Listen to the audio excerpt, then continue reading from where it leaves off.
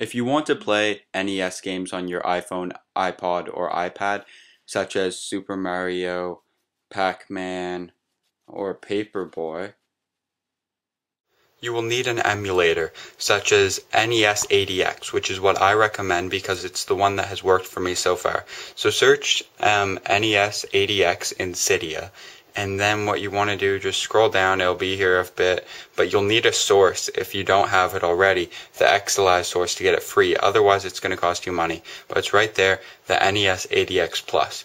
Now after this you're going to want some games for it too, so you're going to get packages of games. So you'll have to scroll down a little bit here until you get to them, but there should be some packages here pretty soon of some games. Just don't want to pass it.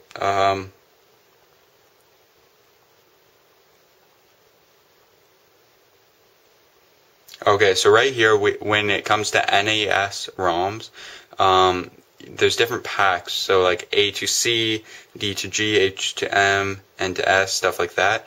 And so just get whatever ones you want. I got N to S, which is good because then you get stuff like Paperboy, Pac-Man, Super Mario, and stuff like that. So you should download that.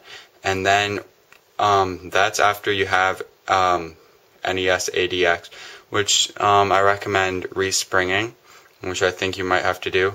And then it's right here, NES A.D.X Plus, and it's a really great emulator for NES games for your iPod, iPhone, or iPad. Once that loads, here's all my games, and it's really easy to use. You just find your game. Say I want to play Pac-Man. Just click on it or press it, and then you get to Pac-Man here. You know, you have all your controllers there at the bottom, and to return, just tap at the top of the screen, and then you can choose more games like that. So that's it. Thanks for watching. Please comment, rate, subscribe. Subscribe to Jailbreak iPods and iOSyourself, please, if you can. And I'll have more videos soon, like daily probably.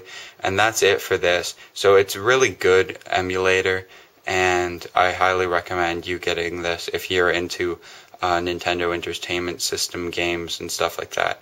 So thanks for watching.